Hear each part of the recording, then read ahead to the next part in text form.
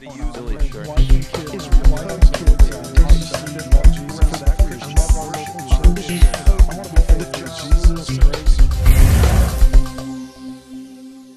So my call to supporters of marriage and supporters of religious liberty, in the spirit of Diane Knippers this evening, is to stand up, speak out, fight back, resist. Do not be demoralized. Refuse to be intimidated. Speak moral truth to cultural, political, and economic power. Openly love what is good, and defy and resist whatever opposes and threatens it. Be prepared, if it comes to it, to pay the cost of discipleship, no matter how high that cost.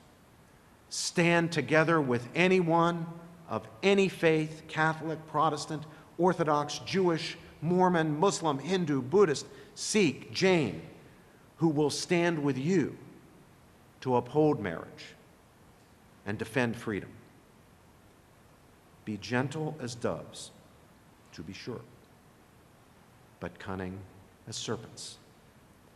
Be relentless in your determination to defend what is right in the courts and in the streets, on the blogs and in the legislative chambers. Pray ceaselessly. Work to elect champions of life, marriage, and religious liberty. Fight to keep the Republican Party faithful to moral principles that have drawn so many former Democrats, such as myself, into it over the past 3 decades.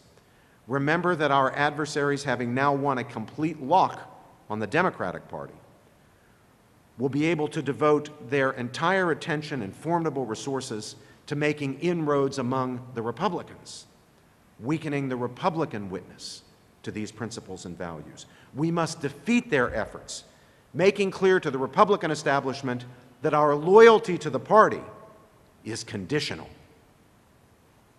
conditioned on the party's fidelity to its principles. Let us remind the Republicans that their party was founded as a party of moral conviction, pledged to fight the twin relics of barbarism, as the Republican platform, the original platform of 1856, described them: slavery and polygamy. Standing for what is right and against what is wrong is in the GOP's DNA, and we mustn't let those who speak for the party or control its apparatus ever forget that. Slavery was wicked because it denied the basic humanity and dignity of an entire class of human beings, just as the abortion license does today. Polygamy was unacceptable because it undermined the principle of marriage as a truly conjugal relationship, a permanent and exclusive one-flesh union of husband and wife. You see, the relics have not disappeared. They have simply taken on new forms. And we must stand against them today with Lincolnian determination and conviction, no matter the cost, no matter how long it takes. It will not be easy. And to worldly eyes, the horizon looks bleak.